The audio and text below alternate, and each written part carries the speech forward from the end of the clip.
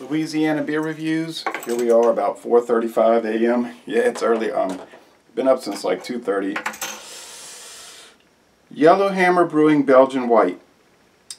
Belgian style wheat ale brewed with lime leaves, ginger, and chamomile.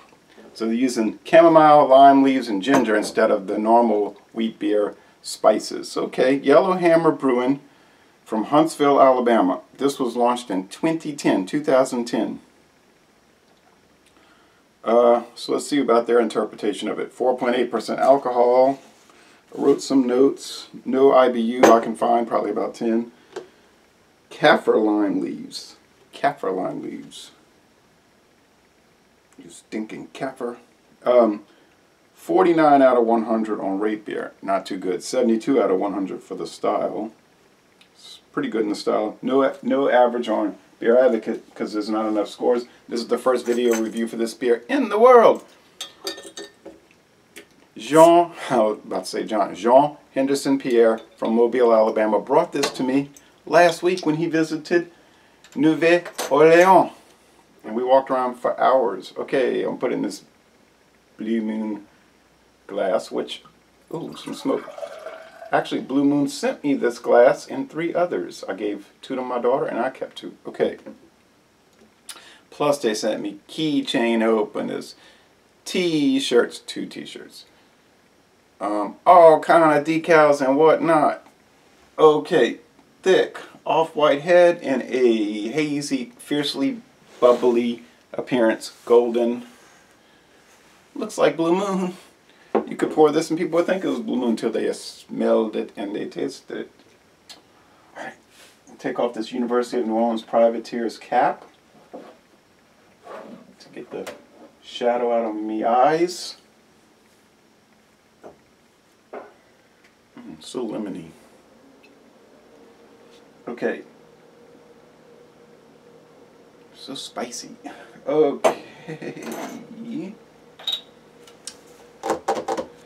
Here we go. Now, you know, I'm always, forever, and endlessly ripping on wheat beers. I don't like the spices. I don't like the tap water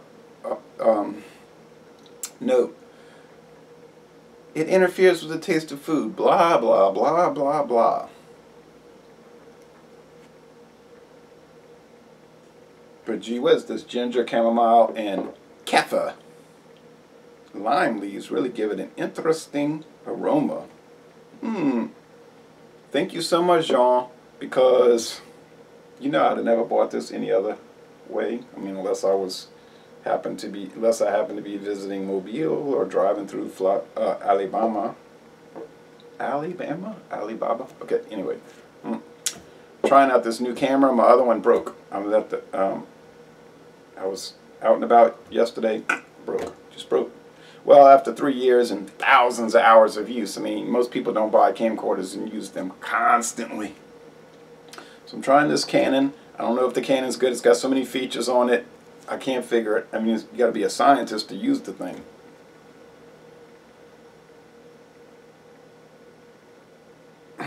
So the smell is dynamite. The appearance is good. The smell is dynamite. This is a great start, and there's gunk at the bottom.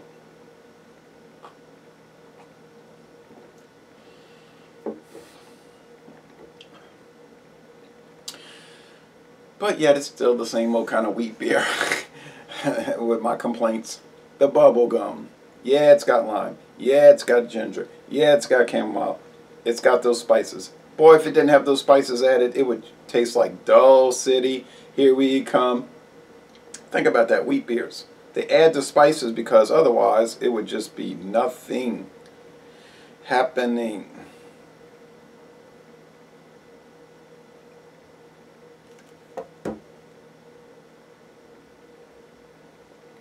So it's white bread. Even maybe that brand from Bimbo Bakeries, white wheat bread, which could be Flowers, which is owned by Bimbo, which owns everything. Kind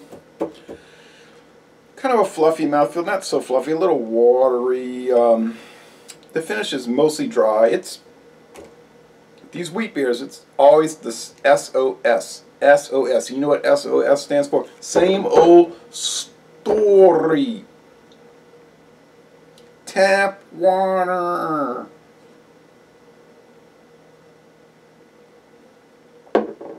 But there's an audience, there's a market, people buy it, people drink it. I don't buy it and I don't drink it. I mean, I buy it to review, but do I buy wheat beers, including Blue Moon, Shock Top, and all the assorted other more highfalutin ones? No, I do not. You mean to drink for regular, to like drink a beer? I don't think so. That's not my style. But I'm not opposed to it as far as if you want to drink it, or if my daughter wants to drink it, or if Jean wants to drink it. Whoa, it got very milky, as you would expect. So if you want a beer that's milky, I don't think it's going to change the flavor. It might spruce it up a little bit. Aroma hasn't changed.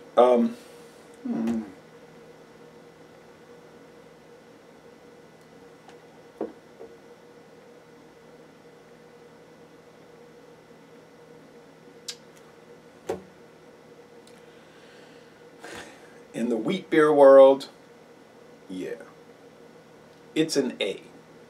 They've been making this for 6 years. I'm sure it's successful, or at least quasi-successful. No complaints. Buy it and try it, and if you're into the style, you're going to love it. For beer overall,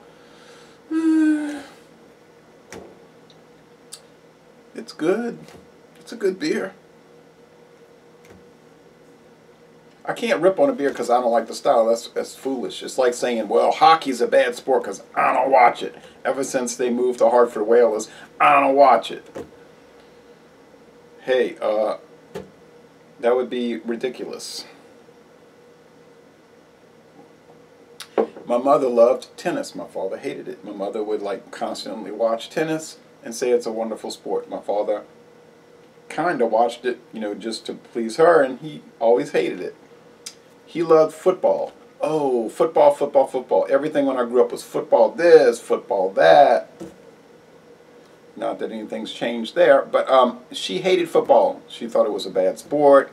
It was boring. No one should watch it. See what I mean? See the point? So, Les Bon Temps Relais, a good beer. A good, okay, let's say,